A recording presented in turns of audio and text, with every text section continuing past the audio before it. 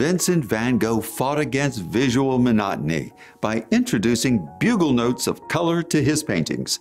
He was passionate about color, and there's no purer example of this than his paintings of sunflowers, where Van Gogh took a single trumpeter note of chrome yellow and created several audacious still lifes. In the summer of 1888, after moving to the town of Arles in the south of France, Van Gogh began a series of sunflowers in a vase. Besides their obvious beauty, these flowers signified happiness and hope. Two of the paintings were meant to adorn the guest room of Paul Gauguin, who stayed with Van Gogh for several months. Several of the paintings share a similar composition, representing the flowers at various stations of the life cycle, from growing to flowering to seeding and then dying. The next year he made several copies of those paintings.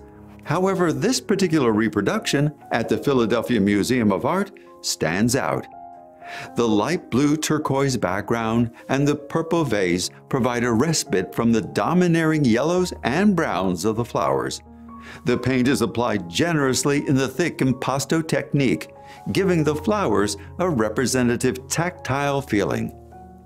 We know from a letter to his brother Theo that Van Gogh conceived the idea of a triptych that incorporated two of the sunflower paintings, one with a yellow background and the other with a blue background, with a portrait in the center. The chrome yellow that Van Gogh used was a relatively new color in the 19th century and not permanent, which is why some of the sunflower paintings have lost a degree of vibrancy.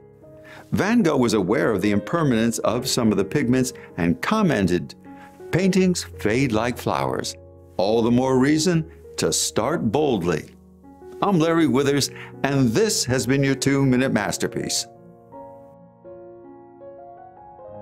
We hope you've enjoyed this video. If so, like it, share it, and subscribe to our channel. To learn more about First Art Gallery, view the video below. To see our other 2-Minute Masterpiece videos, click on the playlist.